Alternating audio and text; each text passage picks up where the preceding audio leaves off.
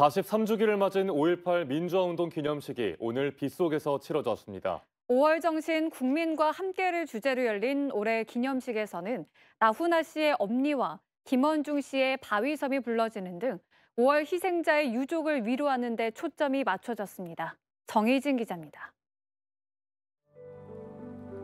올해 5.18 기념식은 윤석열 대통령과 5월의 어머니들이 민주의 문에서 함께 걸어 들어오면서 시작됐습니다. 기념사에서 윤 대통령은 거듭 어머니들을 언급하며 위로를 건넸습니다. 우등산 꽃피거든 한아름 망월동에 심어주소 들리지라와니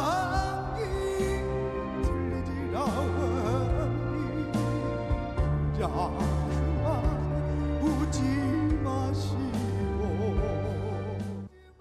5.18 당시 계엄군의 군합발에 희생된 시민들을 추모하며 가수 나훈아 씨가 5월의 어머니에게 바쳤던 노래.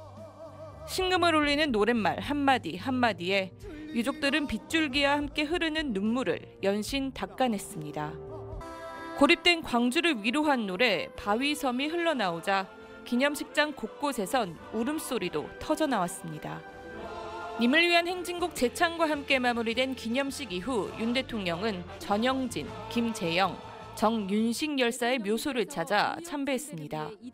김재영 열사는 지난 42년간 무명 열사로 묻혀 있다가 지난해 유전자 검사를 통해 신원이 확인된 인물입니다. 한편 이번 기념식은 경찰 병력 3천여 명이 배치돼 연회보다 삼엄한 경비와 경호 속에서 치러졌습니다. 5.18 묘지로 향하는 길목부터 민주노총 등 7개 단체 100여 명이 5.18 정신 헌법 전문 수록을 촉구하는 집회를 열었고 민주의 문 앞에선 일부 충돌도 빚어졌습니다. KBC 정의진입니다.